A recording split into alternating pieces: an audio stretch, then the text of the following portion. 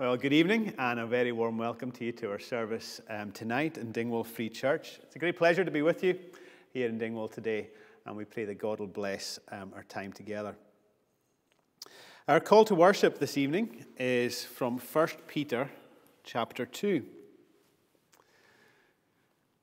Here Peter reminds us of our identity as the people of God, our identity as Christians. He says, "But you are a chosen people, a royal priesthood, a holy nation, God's special possession, that you may declare the praises of him who called you out of darkness into his wonderful light.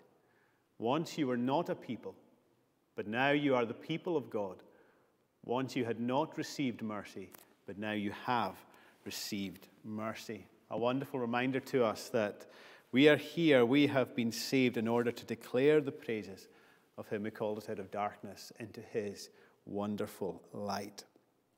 Our first song this evening is the hymn, "Praise to the Lord, the Almighty, the King of creation. O my soul, praise him, for he is thy health and salvation." Let's listen to these words now.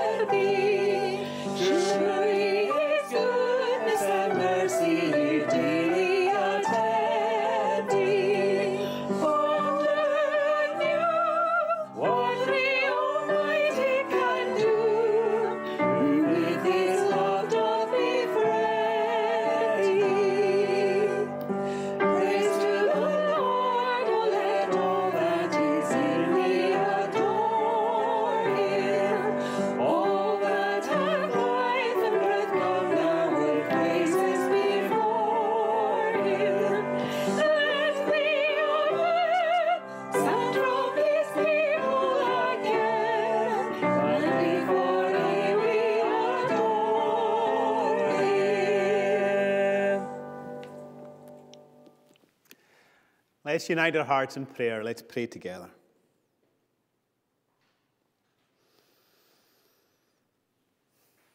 Father, truly we adore you, and we praise you, and we worship you, and we talk to ourselves in the words of the psalm that, "Bless the Lord, O my soul, and all that is within me. Be stirred up to magnify and bless his holy name."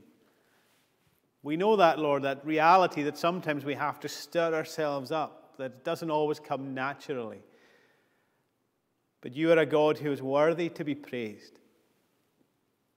You are a God who is worthy of all our praise. And we pray that you would restore in us, your people, the joy of the Lord that is our strength. So often, Lord, there's a caricature of Christianity that is dull and joyless, and yet we see in the words of Jesus that he prayed in John 17 that his joy would be in us and that our joy would be complete. We see in these words that you are a God who is for our joy, who has purchased joy for us, a joy that this world cannot take away. And so, Lord, we pray that you would restore us and renew us in that very joy, that we might be strengthened by it. We do pray, Lord, for our community and for our nation, again, as we prayed this morning.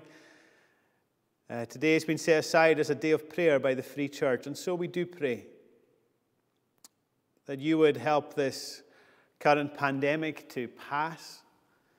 We pray for all who've been affected by it, those who've been bereaved, those who have long-term effects from the virus, those who've been impacted economically or are worried about jobs and businesses, and there are so many, Lord, in that situation. We remember all those who are in difficult situations because of that. But we pray that you would renew us through this, Lord. You are shaking us. You are speaking to us. You are calling us to repentance. Judgment begins at the house of God. And we believe revival begins there too, Lord. And so we pray for you to come. We think of that great passage in Ezekiel where you showed Ezekiel the valley of the dry bones and you asked him, Son of man, can these bones live? And you tell him to do two things. To proclaim your word to the bones, which just seems crazy. He is to preach to the dead. He is to preach to the dry bones, the long, spiritually dead. But he is also to prophesy to the Spirit, to come and to bring life to the bones. And we see that is what happens. As he speaks to your spirit and as he speaks to the bones come to life. And your breath renews them and brings life where there was only death. May that be a spiritual reality for us, Lord, in all our churches across the Highlands, across Scotland, across the UK, across Western Europe in particular, that you would bring life to the bones. And as your word is proclaimed, we also come and ask you, Holy Spirit, to do a work that would resound to the glory of your name, a work that we cannot do. We thank you that we were the spiritually dead, but you brought us to life. You gave us the gift of new birth, and we pray that you would come and renew us. We need you, Spirit. As Jesus said to his disciples, they were to wait in Jerusalem until they were clothed with power from on high. And their need is our need. For the work of the kingdom is a work that cannot be done in our own strength, but can only be done through the work and the ministry of your Spirit. And so come and do a work. Bless this congregation, Dingwall and Strathpeffer. We pray for these communities in particular, that you would minister and bless, and that you would help this congregation to truly be a light in the darkness, to truly declare the praises of him who called them out of darkness and into his marvelous light. Bless this community, bless this congregation, and bless our nation. And we ask this in Jesus' name. Amen. Our Bible reading this evening is from Matthew chapter 14. We're in the Gospel of Matthew chapter 14, reading from verse 13 to 36. When Jesus heard what had happened, he withdrew by boat privately to a solitary place. Hearing of this, the crowds followed him on foot from the towns. When Jesus landed and saw a large crowd, he had compassion on them and healed those who were ill. As evening approached, the disciples came to him and said, "This is a remote place and it's already getting late. Send the crowds away so they can go to the villages and buy themselves some food." Jesus replied, "They don't need to go away. You give them something to eat." We have here only 5 loaves of bread and 2 fish, they answered. "Bring them here to me," he said. And he told the people to sit down on the grass, and taking the 5 loaves and the 2 fish and looking up to heaven, he gave thanks and broke the loaves. Then he gave them to the disciples, and the disciples gave them to the people. They all ate and were satisfied, and the disciples picked up 12 basketfuls of broken pieces that were left over. The number of those who ate was about 5,000 men, besides women and children. Immediately, Jesus made the disciples get into the boat and go on ahead of him to the other side, while he dismissed the crowd. After he had dismissed them, he went up on a mountainside by himself to pray. Later that night, he was there alone, and the boat was already a considerable distance from land, buffeted by the waves because the wind was against it. Shortly before dawn, Jesus went out to them walking on the lake. When the disciples saw him walking on the lake, they were terrified. "It's a ghost," they said, and cried out in fear. But Jesus immediately said to them, "Take courage. It is I. Don't be afraid." "Lord, if it's you," Peter replied, "tell me to come to you on the water." "Come," he said. Then Peter got down out of the boat, walked in the water, and came towards Jesus. But when he saw the wind, he was afraid, and beginning to sink, cried out, "Lord, save me!" Immediately Jesus reached out his hand and caught him. "You of little faith," he said, "why did you doubt?" And when they climbed into the boat, the wind died down. Then those who were in the boat worshipped him, saying, "Truly you are the Son of God." When they had crossed over, they landed at Gennesaret. And when the men of that place recognized Jesus, they sent word to all the surrounding country. People brought all who were ill to him and begged him to let those who were ill just touch the edge of his cloak, and all who touched it were healed. Amen. And may God bless that reading of his own holy and inspired word.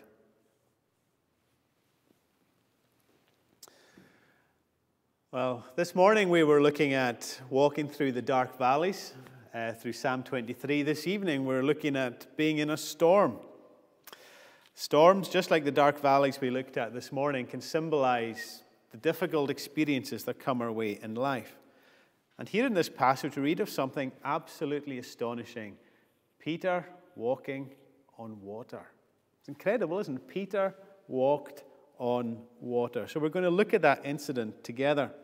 Just to set the background, we have Jesus feeding the 5,000. We read that together. 5 loaves and 2 fish. He miraculously feeds 5,000 men. He then dismisses the crowd, and at the same time, he puts the disciples into this boat and tells them to sail across the Sea of Galilee. Jesus goes to be with his Father to pray. There's a big temptation upon Jesus at this point. I think it's John's gospel that gives us the detail. The people wanted to make Jesus king by force. And Jesus dismisses the crowd, and he takes time to go and to pray. Then we're told that close to dawn the following morning, he sees the wee boat with the disciples out in the middle of the lake, and they're being buffeted by a storm. They're being tossed by the waves. They're rowing with all their might, and they're just not making any headway. They're struggling in the middle of this storm. And then Jesus does something amazing. He walks out to them on the water. That would be amazing if the sea was like a mill pond, wouldn't it? You know, when you see the flat, calm seas and it's just like glass, it's beautiful. It would be impressive to see Jesus walking on the water like that. But remember, this is in the middle of a storm. There's huge waves rolling in. There's huge swells running here. The disciples who had experienced sailors, they're struggling. They're stuck. And I'm sure they're scared. At the very least, they're anxious and tired and exhausted. And through the storm, across these huge waves, comes Jesus walking on the water. And there's almost a comic reaction in that the disciples' first reaction is, "It's a ghost." And Jesus says, "Take courage. It is I. Don't be afraid." And actually what Jesus does there, he uses God's personal name. He literally says, "Take courage. I am. Don't be afraid." Then we come to the moment that we're going to focus on this evening. Peter calls out to Jesus, and Jesus says to him to come. And Peter climbs out of the boat, walks on the water. Incredible. But he wavers, he wobbles, and he begins to sink. And he cries out to Jesus, and Jesus pulls him back out of the water. So 3 headings for us this evening. We're going to look at the courage of faith, the wobble of faith, and the object of faith. The courage of faith, the wobble of faith, and the object of faith.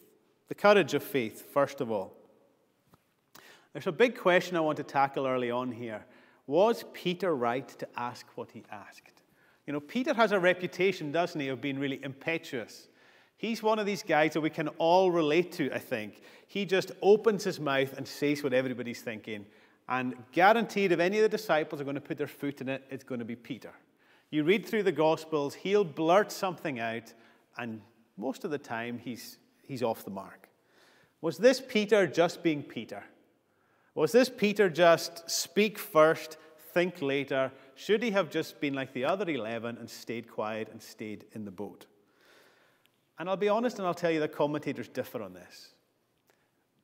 So it's with a degree of fear and trepidation that I would say to you that John Calvin and Matthew Henry say that Peter was wrong to ask this. But dare I say, I think they're wrong. Please don't have any bonfires going to throw me on outside after the service for heresy. Calvin and Matthew Henry, for example, say that Peter shouldn't have said to the Lord, "Let me come to you on the water." And I'm going to suggest that there was nothing wrong with Peter asking what he asked. And here's my defense. The text itself does not criticize Peter for asking the question.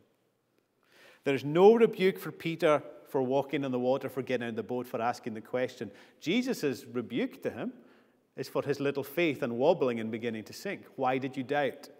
There is no rebuke for asking the question. Listen to what it says. Lord, Peter said, if it is you, and really that means since it's you, Lord, since it's you, tell me to come to you on the water. And Jesus said, come. So there's nothing to say that Peter's question was wrong. And in fact, when you look at what the text says, Peter's not being impetuous. Did you see the order there? He stayed in the boat until Jesus told him to come. He said, Lord, if it's you, tell me to come. Then Jesus said, come, and then Peter got out of the boat. So it's not like he leaps out of the boat without thinking. He only comes when Jesus says, come. And notice as well that he's not simply asking to walk on the water like he's some kind of thrill seeker, just thinking that'd be a cool experience. He's wanting Jesus. Lord, let me come to you on the water. He wants to run out to see Jesus. It's Peter's heart for Jesus that is overflowing here. The heart of his request is to be near to Jesus. Lord, the reverence in that very word. Lord, if it's you, since it's you, let me come to you. And Jesus says, come. So Peter gets out of the boat at the specific request of Jesus, and Jesus has commanded him to come.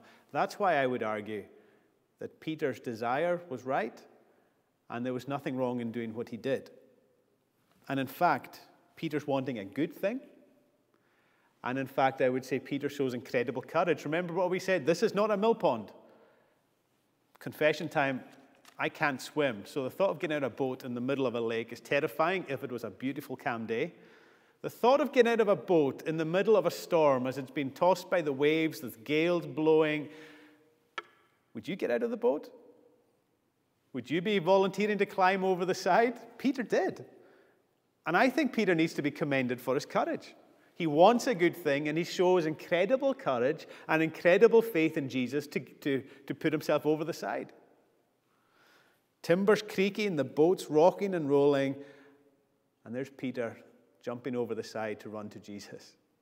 I think it's an act of incredible courage. I'm sure he's relieved to see Jesus. He's delighted to see Jesus, having been stuck in the storm, rowing all night. And he wants to come to Jesus. He shows incredible courage. And I think there's some comfort for us, something that can give us courage in our storms, is the fact that Jesus is in the storm with his disciples. What does Jesus do in the storm? He comes to his people. He sees them struggling, and he comes to them in the middle of the storm. Now, it's a fascinating thing that earlier in the Gospels, we read of Jesus calming the storm at a word. Remember that time Jesus was asleep in the boat, and the disciples wake him up, and they say, don't you care that we're drowning? And Jesus just gets up, and he says to the storm, quiet, be still, and the storm goes away. Did you notice that what Jesus doesn't do here is as fascinating as what he does do? He looks out and he sees the boat struggling in the water. He could just go, quiet, be still, and the storm will go away. But he doesn't. He leaves the storm where it is. He leaves the wind blowing and the waves rolling, and he walks to them in the middle of the storm, and he comes to them in the storm rather than take the storm away. That's a fascinating detail. Sometimes Christ does that. He doesn't take the storm away necessarily immediately, but he does come to us in the storms. And the question that comes to mind would be, why would he do that? And I think the answer would be is that in this particular instance, they saw more of who Jesus was in the storm. Look what it says in verse 33. Those who were in the boat worshipped him, saying, truly you are the Son of God. They got an experience and a revelation of Christ in the storm that strengthened their faith, that strengthened their knowledge of who Jesus was, who Jesus is, and their confidence and their courage in him. But what does Jesus do in the storm? He comes to his people. Even if he doesn't take the storm away, he meets us in the storm. William Cowper was an 18th century poet, a friend of John Newton, and he was a man who experienced depression, awful, terrible bouts of deep depression and bleak darkness. And he wrote a poem called Light Out of Darkness. And I'm sure these words are familiar to you. He says, God moves in a mysterious way, his wonders to perform. He plants his footsteps in the sea and rides upon the storm. He also speaks about those dark clouds over our head. The clouds we so much dread will burst with blessing upon our heads. So if you're in a storm tonight, you can take courage. Jesus sees you. He's aware of your struggles, just as he saw them in the boat, and he will come. Take courage in the storm, not because the storm isn't scary. The storm is scary. Not courage because we've got the strength to face it, because we don't. The disciples had rowed all night and got nowhere. Their strength was spent. But courage because of verse 27. Take courage. It is I. Don't be afraid. Take courage. Jesus is with him, with them and with you. And tonight, if you're listening to this and life's hard for you, can I say that there's one thing we need more than anything else. If you don't know Jesus as your Lord and as your Savior, it's great that you might be listening to this. But the one thing that you need is this thing, we all need this. Not relationships, not new job or more money or physical healing, whatever it might be. No, any of these things are unimportant. The one thing that we need more than anything is a relationship through faith with Jesus Christ. We need Jesus. We need Jesus because he's the only one who can bring us back to God. He's the only one who can deal with our sin issue. He's the only one who can give us eternal life. And he's the only one who can give us real confidence in real situations in our real lives.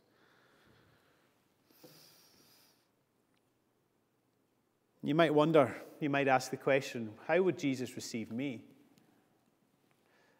You'll get the same reception as Peter. Peter says, Lord, tell me to come to you. And Jesus says, come. And that's what Jesus says to the world. Come to me, all you who labor, who are weary and who are burdened, and I will give you rest. Come to me, all you who are tired and broken, who are weak and who are weary, and I will give you rest. You will find rest for your souls. Jesus' command is come. Come to me and find life. Come to me and find peace. Come to me and find forgiveness. And come to me and find what it is you're looking for. Come to me, and he turns nobody away.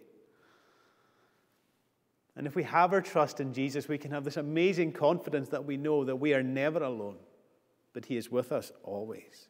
We have a helper. We have a Savior who is with us in the storms. Two last things before we move on to our second point. When we think of Peter's request, there's two more things that occur to me. The first is this. Don't be afraid to ask big things of Jesus. Don't be afraid to ask big things of Jesus.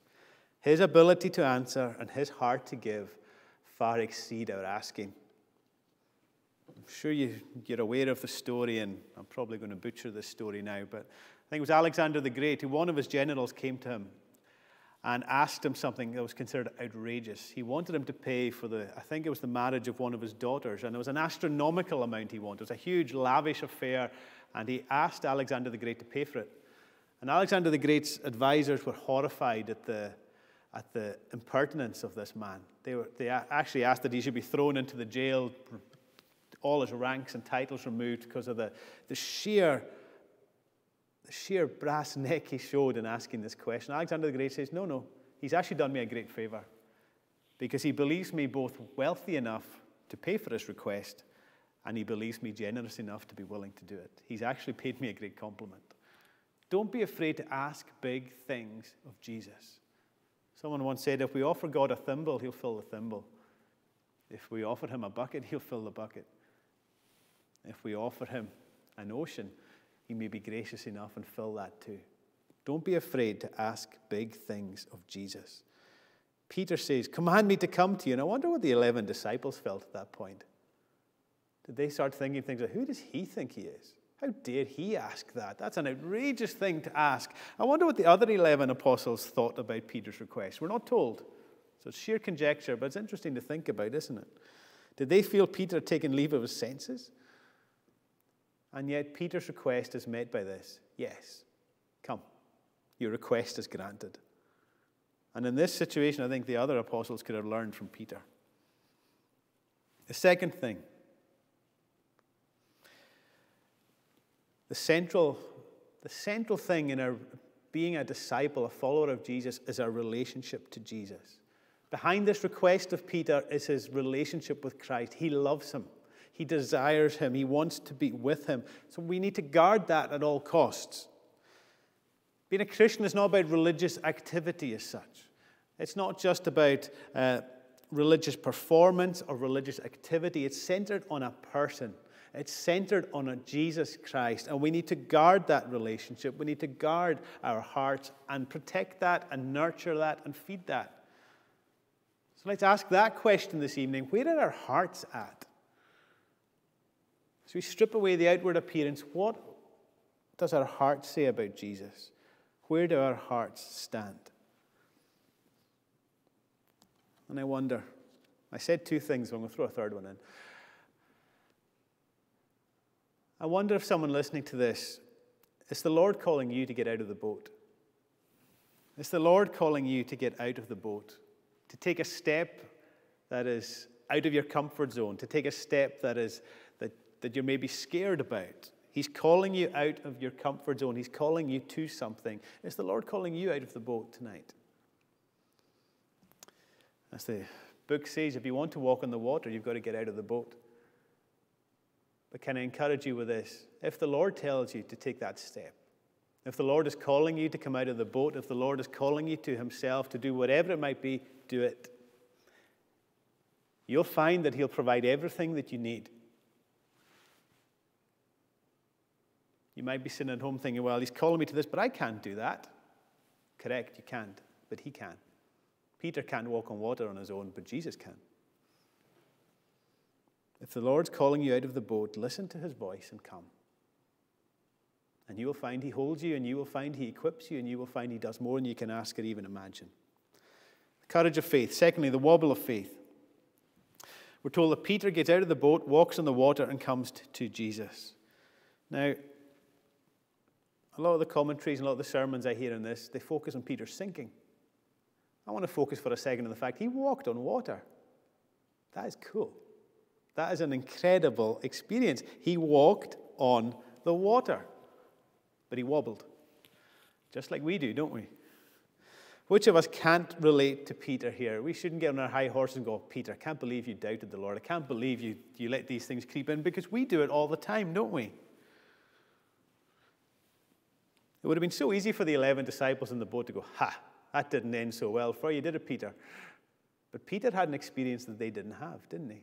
He experienced walking on the water. He experienced the Lord's grace in Jesus rescuing him, pulling him back out of the water. He experienced, even in his wobble, he had an experience of the Lord that the others didn't get. But what went wrong for Peter? Why did he begin to sink?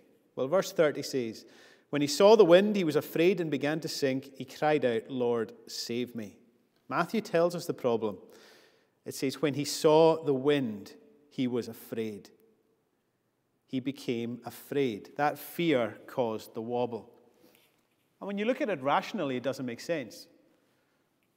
Was the wind a new thing? No, the wind was there when he got out of the boat. The storm hadn't changed. The wind wasn't new. Jesus' command was still the same, wasn't it? What did Jesus say to him? come.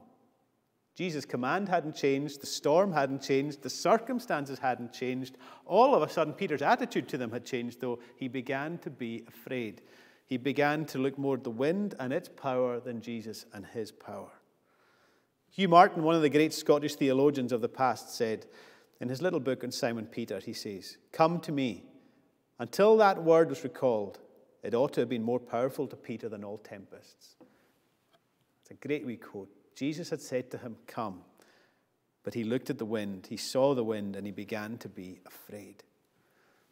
And at its heart, our unbelief is irrational, isn't it? All sin is irrational at the end of the day. But it shows the humanity of Peter. He's a sinner just like we are. He's a real person just like we are. And he became afraid just like we do, and his fear caused him to begin to sink. Fear is a powerful, powerful emotion, and doesn't that lie behind so many of our other sins? But what does Peter do when he begins to sink? He cries out, "Lord, save me. Lord, save me." And what does Jesus do? He immediately, we're told, immediately reaches out his hand and immediately pulls Peter back up out of the water. Verse 31, immediately Jesus reached out his hand and caught him. I heard a really helpful analogy. And the preacher was Matt Chandler, an American preacher in Texas, and he spoke about his daughter when she began to walk for the first time. And he says she pulled herself up on the furniture, as toddlers, as they become toddlers, they do begin to be able to stand, and then they take those first few steps. And he said she took her first few steps and then fell over, as babies will do. And he said, what was our response to that? Did we go, "Look at that idiot, she just fell over"? He said, no, we were celebrating the steps that she took. We were rejoicing that she had taken her first steps. And doesn't Satan want to get us to focus on the fall? But sometimes I think as well that the Lord rejoices in the steps. He rejoices in the steps of faith we've taken, and maybe we have wobbled, and maybe we have fallen, but we have taken steps that we've never maybe taken before. And there's something to be celebrated in that. We learn from the falls, we learn from the failures, we learn from the mistakes, but we can't forget as well the steps that have been taken too. Satan wants to focus us on the falls. But no child learns to walk without falling. And no disciple of Jesus grows in their faith without falling either. He cries out to Jesus when he does mess up, and immediately Jesus reaches out his hand and catches him. He doesn't stand with his arms folded and went, "No, Peter, you got yourself into this, you can get yourself out." He doesn't stand there and go, "Peter, I told you what to do. I can't believe that you've started looking at the wind and becoming afraid." He doesn't do any of that. He immediately reacts to Peter's prayer and draws him up out of the water. Peter wobbled, but Jesus didn't. Peter's faith was weak, but the one his faith was in was strong. And that's the whole thing about faith. It's not how strong our faith is. It's how strong the one our faith is in is. It's not faith itself that saves us. It's faith in Jesus that saves us. Jesus saves us through faith. And Jesus scolds Peter a bit here. And again, this is something that fascinates me, and it's maybe something to think about. We know what Jesus said, but I wonder how he said it. "You of little faith, why did you doubt?" Did he say that angrily as a rebuke? Why did you doubt? Or did he say it as I might sometimes say to my toddler, "What are you doing?" With a smile on my face, they do something silly and he falls over and go, "Well, that was silly." How did Jesus say those words? We don't know. We know what he said, but we don't know how he said it. But when Peter wobbled, Jesus was there. When Peter sank, Jesus was there. And maybe as we face our storms, or as you face your storms this evening, maybe what we need to remember tonight is this. Maybe it's not about trying to be stronger. But maybe what we need in our storms is to be weaker and to rest in the arms of Jesus. That's the courage of faith, the wobble of faith, and lastly, the object of our faith. You see, if we focus this whole sermon on Peter, we've made the same mistake as Peter. Because who's the whole Bible all about? Jesus. And if we don't spend time thinking and looking at Jesus, we've made the exact same mistake as Peter's made. It's what we see about Jesus here that should help us in our fears, help us in our storms, help us in our wobbles.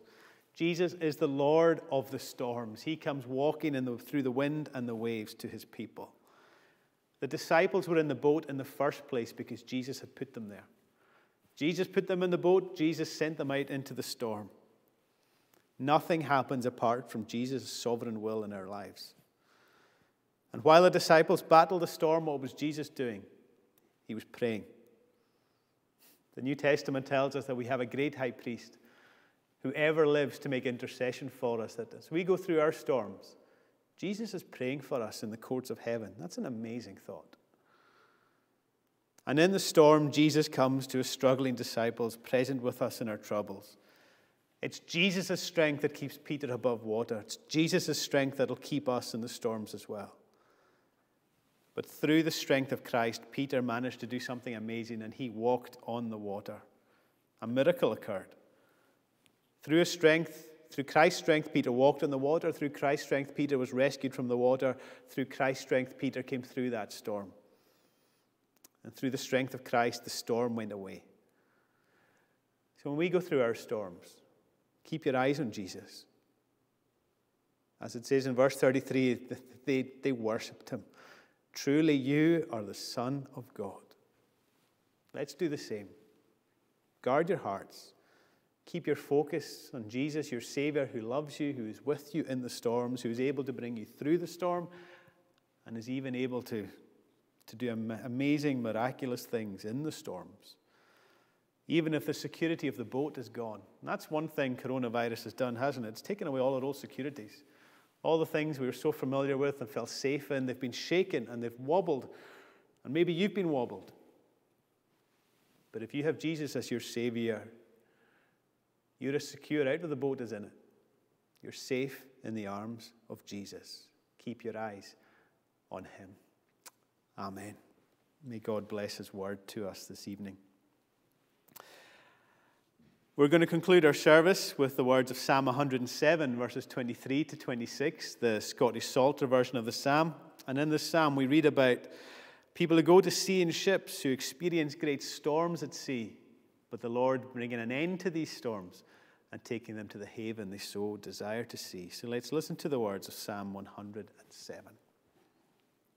Who go to sea in ships and in great waters trading near. Within the deep these men God's works and his great wonders see. For he commands and forth in haste the stormy tempest flies, which makes the sea with rolling waves aloft to swell and rise. They mount to heaven, then to the depths they do go down again.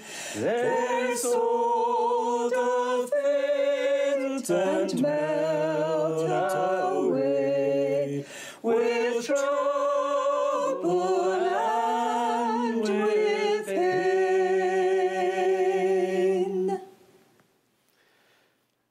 Let's conclude with the words of the benediction, God's blessing. The Lord bless you and keep you. The Lord make his face shine on you and be gracious to you. The Lord turn his face towards you and give you peace. And all God's people said, Amen.